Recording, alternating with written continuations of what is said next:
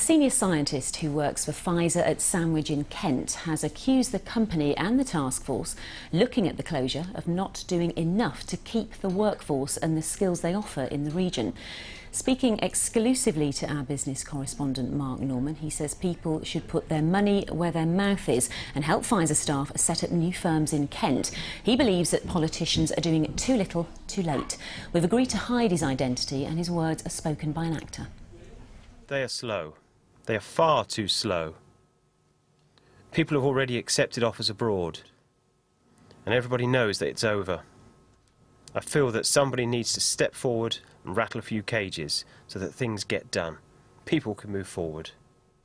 Well, when the drugs company Pfizer announced the closure of its Sandwich plant with the loss of 2,400 jobs, East Kent politicians, businesses and trade organisations formed a task force to help create a post-Pfizer economy in East Kent. They called on the government to grant enterprise zone status to help the area create new jobs. Now, the task force claims that without significant action from the government, job losses from Pfizer and the knock-on effect could cost the local economy £380 million. That's nearly 9% of the region's total output. Well, we're joined now from Westminster by South Thanet MP Laura Sands, who's a member of that task force. Good afternoon, Laura. Good afternoon. So, if, as this worker claims, nothing is being done to help the current workforce, then what exactly has the task force been doing? No, I mean, actually today we've had a meeting with private sector investors for East Kent. What we've got is a time problem, and that is that as I said at the time, Pfizer is exiting or creating redundancies too quickly for us to be able to secure that finance and that investment from private sector companies. But I assure you that we're working extremely hard to secure those companies into the local economy as soon as we can.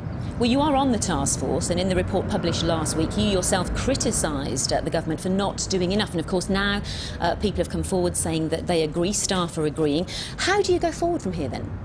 Well, I mean, we're going to be putting in an enterprise zone submission, which will be decided by the end of July, so we'll know about that particular status. We're also putting in for Regional Growth Fund, which would bring a huge amount of money to the local economy.